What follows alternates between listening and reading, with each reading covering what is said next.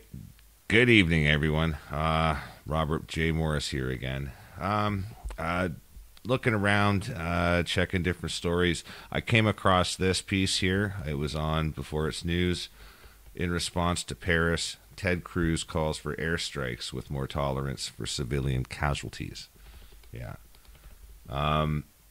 He goes on to say, it has been only hours, or sorry, the article goes to say, rather, it has only been hours since terrorist attacks left at least 120 people dead throughout Paris. Little is known about the attackers, their methods, or their motivations. But Ted Cruz already knows the solution, a bombing campaign that's not afraid to kill innocent civilians. We must immediately recognize that our enemy is not violent extremism, it is the radical Islamism that has declared jihad against the West. It will not be appeased by outreach or declarations of tolerance. It will not be deterred by targeted airstrikes, with zero tolerance for civilian casualties when the terrorists have such utter disregard for innocent life.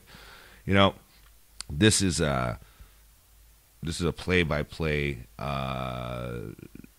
duplication of the events after 9/11.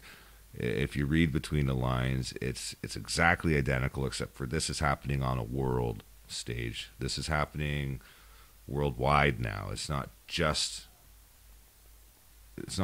America fighting. This is the whole web. This is the whole tentacled creature that this new world order is. Anyway, what's the rest of the article saying here? Cruz did not specify where these airstrikes should take place or what they should be targeting. Cruz also called for a halt to any plans to bring refugees that may have been infiltrated by ISIS to the United States. Previously, Cruz has misquoted U.S. intelligence officials to make the case against taking in Syrian refugees.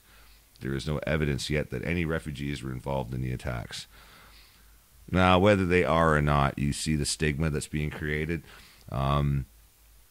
It's bad enough that they're creating a platform for fear by bringing these refugees into other countries. Whether or not they're innocent isn't the point. It's going to create an unstable environment in our communities and such. And people believe in the everything they see in the news. They're going to assume they need to be secured. Welcome to the new world order, right? Anyway. Yeah, peace out, guys. This is just some startling news because this is happening the same way the 9/11 did. All right. Anyway, take care of each other. Peace.